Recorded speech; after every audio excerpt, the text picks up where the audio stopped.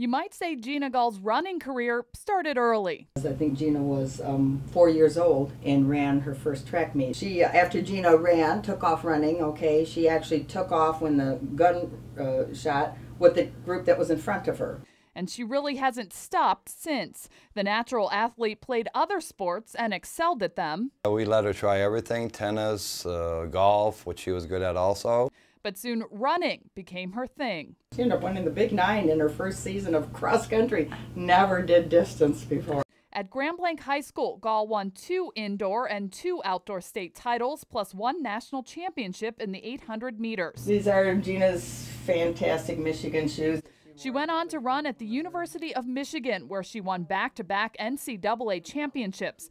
Gall failed to make the U.S. Olympic team as a junior in 2008, but in 2012 as a runner for Nike. Geena Gall with a late run. Gall came in second to make the U.S. team, and immediately upon crossing that finish line, put one arm up in triumph. I did it, and I was just freezing to run, putting my hand up in the air, like, it was just like a sigh of relief. So extremely happy that I made my dream come true. Gall broke 2 minutes in her event last year, and she just keeps getting better, which puts her right up there with the best in the world.